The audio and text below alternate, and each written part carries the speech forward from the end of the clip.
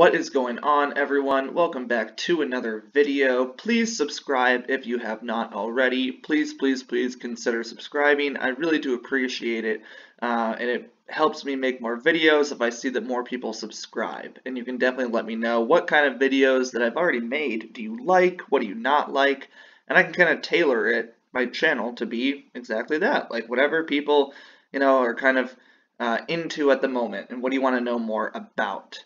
So please do consider subscribing. Now let's get right into this. This is a great Seeking Alpha article written by Stephen Fiorillo, and it basically goes over 17 in-depth categories to compare Microsoft and Apple. And I was really surprised because if you backtest a portfolio of Microsoft versus Apple, they're basically identical as far as the last 3, 5, and even 10 years, as far as like return on investment from like a $10,000 initial investment. It's pretty crazy how like equal they are, but they actually have a lot of different things going for each of them. And Steven does a really great job of looking at like 17 categories and seeing like which ones, who wins which category. And in the end, he tallies it up and gives awards points to, each company, and one company is a clear winner. So I'm just going to take a little bit of time. Again, this is a free article on Seeking Alpha. It was written on April 2nd, 2021, so this past Friday. And again, it's a really great article. I highly encourage you to, log in, set up an account with Seeking Alpha so you can read this. It's pretty crazy. So in summary, he says that, he's comparing, like I said, Apple and Microsoft across 17 categories, based on their income, their balance sheets, and their dividend, which are all, sound fundamental things to go over. With that being said, he actually surprises you as you read the article as far as what he thought, who he thought was going to be the winner, and then in the end, there's a clear winner by a landslide, and he was not really predicting that to be the case. So let's get right into the categories. So what he goes over is revenue growth, gross profit growth, net income growth, gross profit margin, net income conversion, PE ratio, total cash and short-term investments, total asset position and growth, return on asset ratio, total long-term debt to total cash and short-term investment ratio, total equity growth, total equity to total asset ratio, total equity to total asset ratio.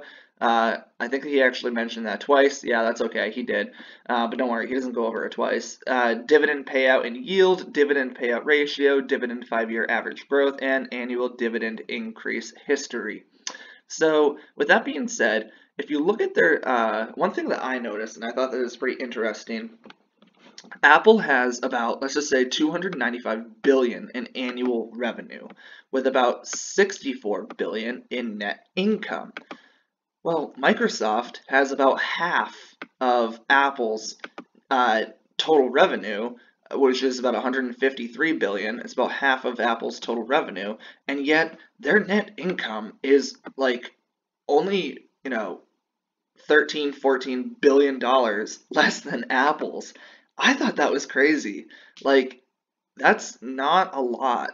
Like, that's, compared to 50% less total revenue, they have almost they're getting close to closing in the gap on the total net income.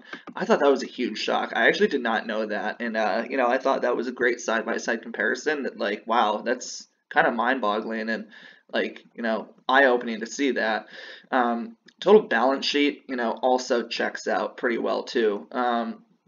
Total cash and short-term investments for Apple is about $77 billion, let's say, and then total cash and short-term investments for Microsoft is about $132 billion. So they just blow Apple out of the water.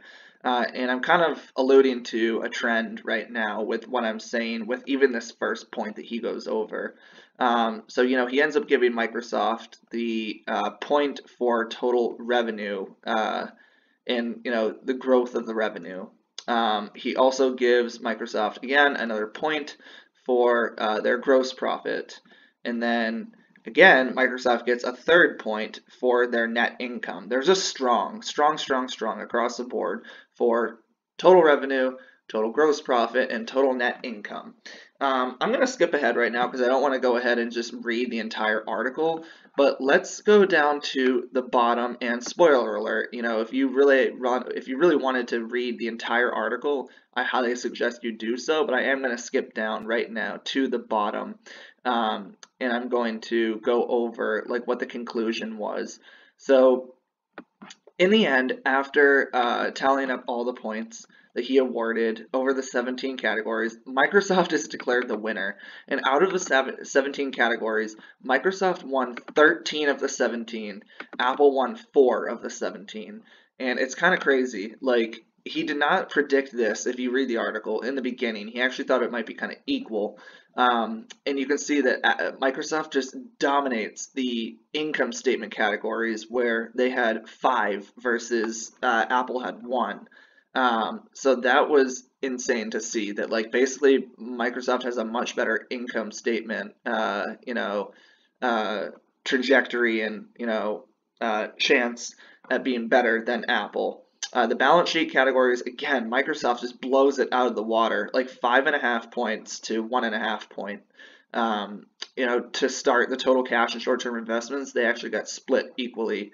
It's only 2 times that happens on Steven's scorecard here. So again, 5.5 to 1.5. And then the dividend categories, it's still Microsoft that won that category, but like, it's not that far off. It's only 1 point off, and Apple's not that far behind Microsoft. So it's like they're kind of equal in that sense. But in the other 2 categories, though, they're not equal. And Steven lays out great points. And if you differ in opinion from him, let me know in the comments below. What do you think? I thought this was a great article, very well worded, and yeah, 13 to 4. So again, let me know what you think in the comments below, and I hope that you do subscribe and read this article because it's really interesting. I've definitely saved this down as a bookmark on my computer. Can't wait to revisit it in 3, 6, 9 months. And yeah, let me just know what you think. See you guys soon.